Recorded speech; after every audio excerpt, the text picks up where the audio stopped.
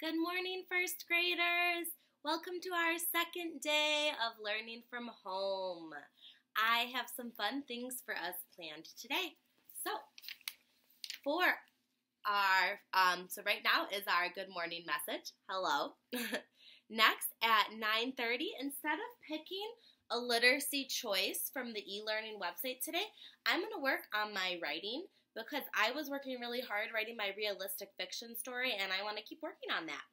At about 11 o'clock, I'm going to do some word work with Rashid.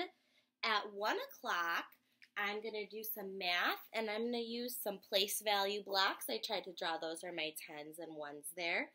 At 2 o'clock, I'm going to read a story. I wonder if you can guess which one it is. I brought the Magic Tree House home with me so we can finish our book where we left off. And then at 3 o'clock, it's going to be time to say goodbye. I'm so glad that you guys were able to hopefully see a lot of my videos yesterday. I love that some of you shared with me some things that you were doing. I saw that Angie was reading a story and she did her 5-finger retell. Ariana was working on some math. And I think Alina was doing her ice cream scooper math work too. And also Rachel was doing some fun things and making some bracelets and necklaces. So I'd love to share those pictures with you guys so you can see what your friends were up to. I'm also going to add the link again for the e-learning website today.